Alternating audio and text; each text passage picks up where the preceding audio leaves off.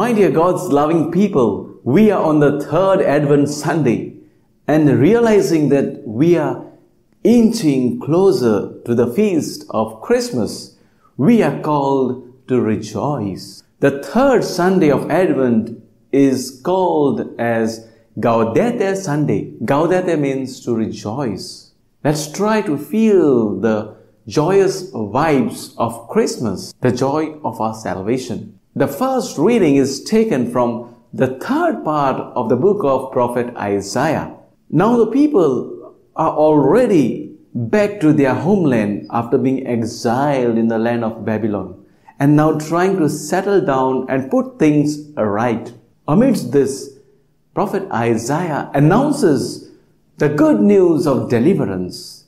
He prophesies the day of salvation, and at this, not only the people of Israel will rejoice, but the entire universe, the nature, also will exult into joy. The responsorial psalm is the Magnificat of Mother Mary. It's a song of joy.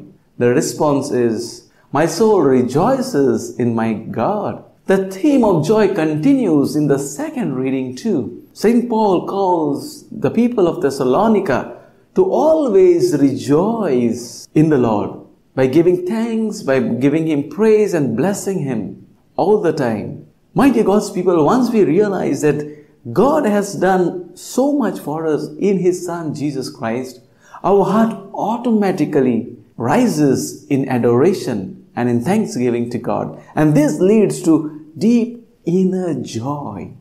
To give thanks to God in all circumstances of life is the will of God for us, says St. Paul. This reading also contains practical suggestions for anyone who wishes to be a follower of God. St. Paul exhorts everyone to do good all the time and to avoid that which is evil. Our joy on this earth can never be complete. The fullness of joy is awaiting us at the coming or the second coming of Jesus Christ. And therefore we are to live a spotless life so that with Him we may always rejoice and experience that complete joy. In the Gospel passage, the evangelist John makes a difference between Jesus and John the Baptist. He says Jesus is the eternal Word. He is the Son of God. Especially included in today's reading is that Jesus is the true light. And John the Baptist is only a witness to this true light. We need to notice this. In the Gospel of St. John, that is in the fourth Gospel, the picture of John the Baptist is different from that which is given by the Synoptic Gospels.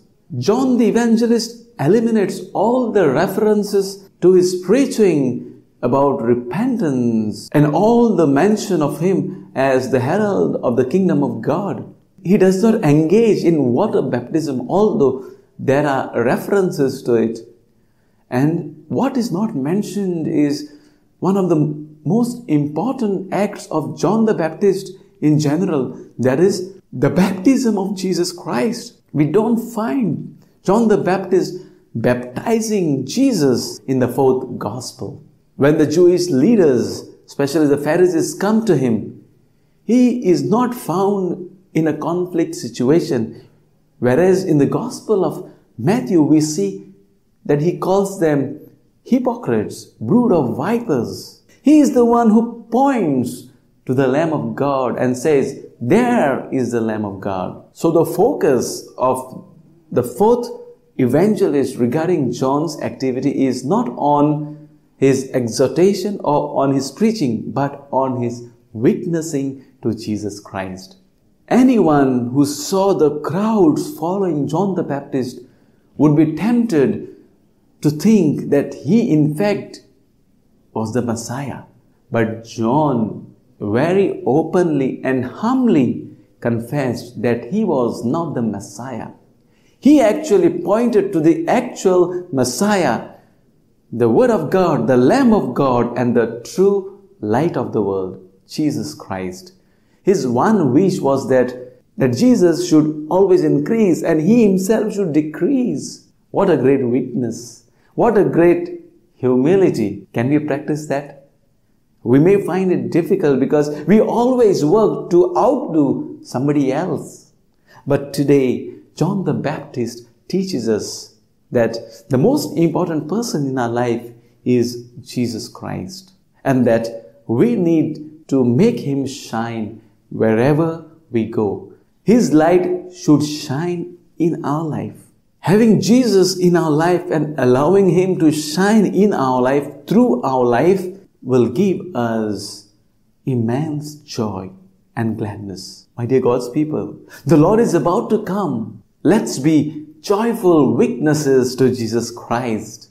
May God bless you.